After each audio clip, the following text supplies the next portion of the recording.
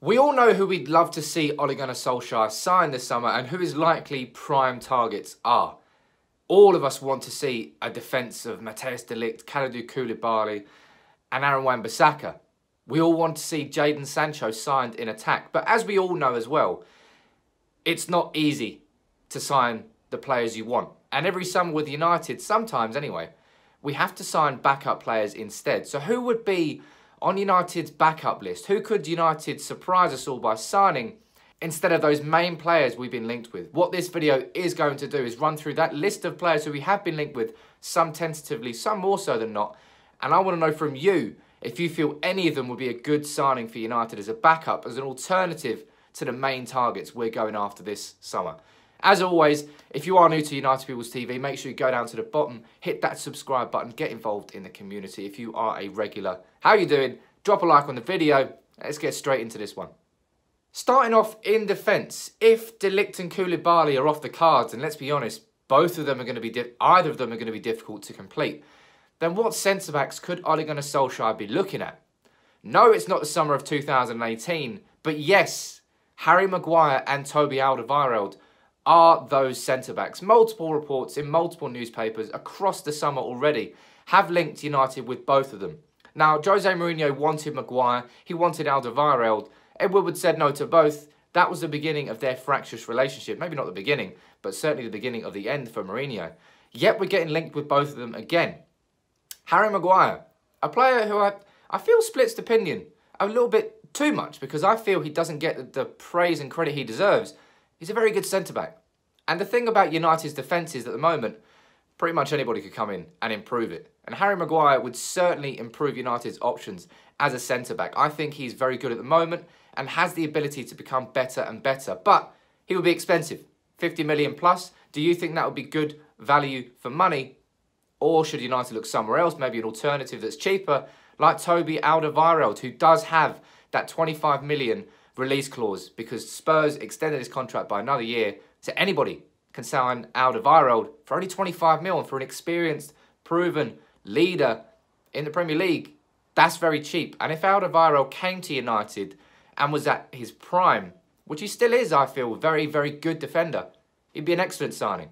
But if Alderweireld came and just became injured again like he has been for so long at Spurs, it will be typical. But these are the two main centre-backs I feel that United are getting linked with outside of Koulibaly and de Ligt. Now, do you think either of them would be good alternatives? If not, who else? Let me know in the comments below. So, moving on, there's one main right-back that United have been linked with as an alternative, a cheaper alternative to Crystal Palace's Aaron Wan-Bissaka.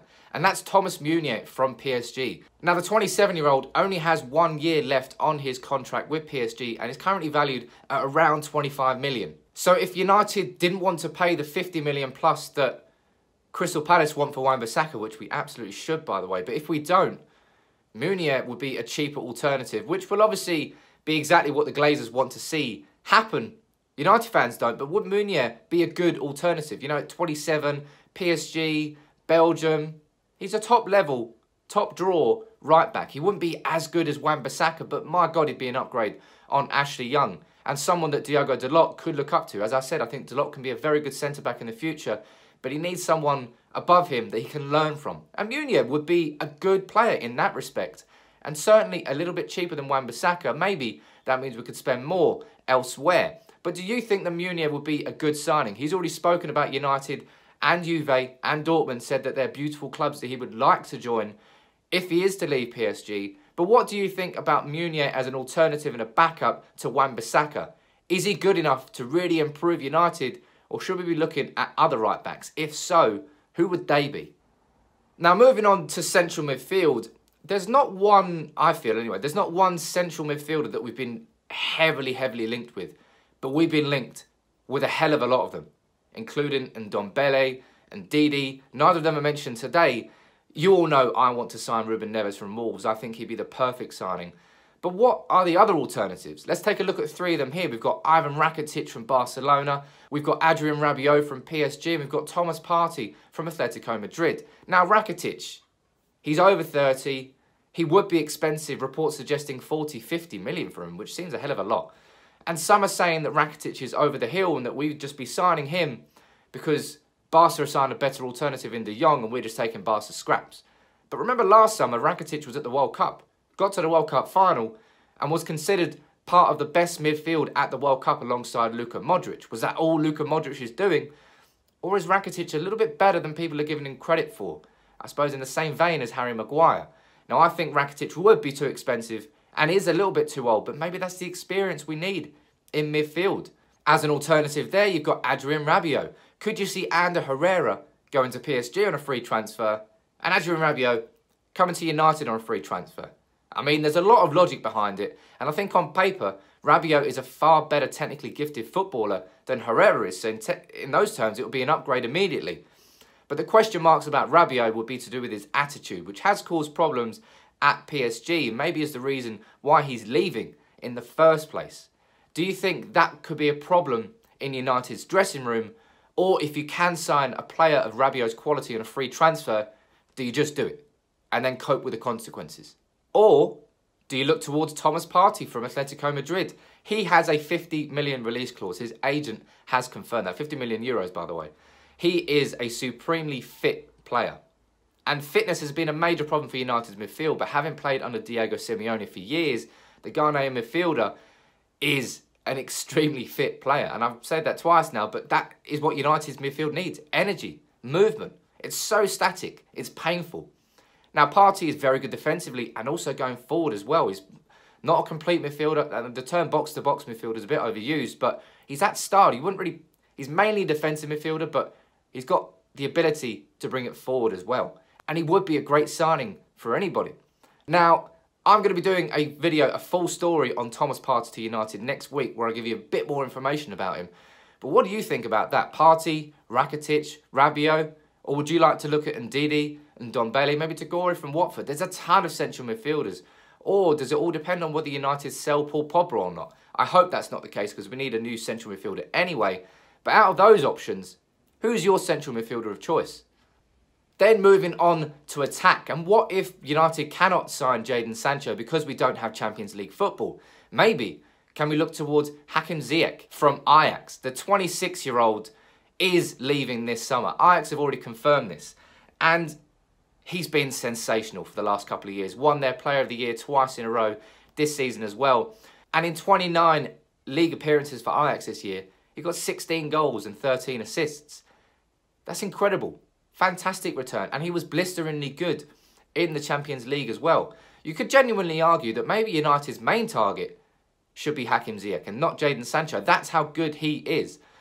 But there's going to be a host of clubs after him this summer, including Bayern Munich, who have lost Arjen Robben and Frank Ribery, both of their main wingers. So maybe Ziyech could move over there. But he would pretty much improve every elite team around Europe. He's that good a player.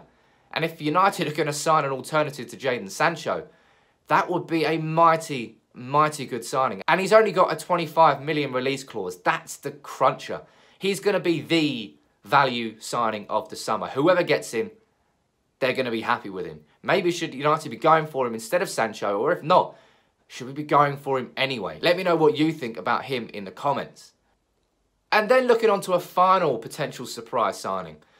Maybe Romelu Lukaku is leaving this summer. That's what reports are suggesting now.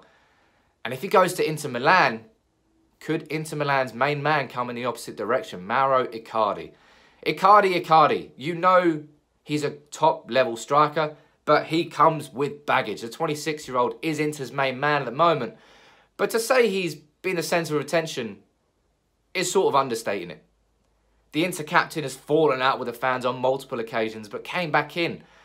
And although he only got a meagre return of 11 goals in his Serie A season last year in comparison to how he's done previously, no one can deny that he's a top-level striker and a top-level goal scorer. But a bit like Rabiot in midfield, Icardi comes with baggage. And is that the sort of personality that you want to bring into the dressing room? Or would that cause more problems than it's worth? That's the question you have to ask about Icardi.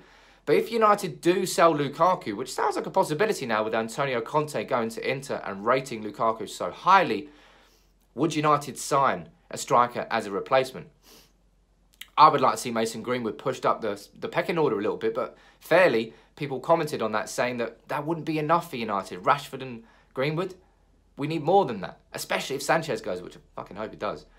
But Icardi, do you think he would be a good signing? Or with the problems I mentioned there, do you think United would be best looking elsewhere? So that's 8 players there who United have been linked with, some tentatively, some more so than others.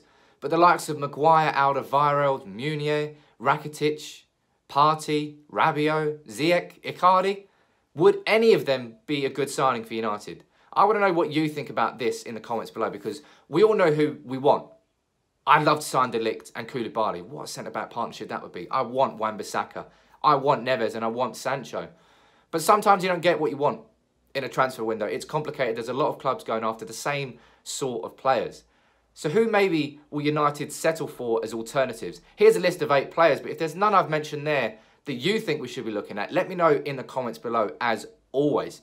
Now, if you are new to United People's TV and you're still here, I like that. Subscribe down below as well, hit the notifications bell and get involved. Until next time, take it easy.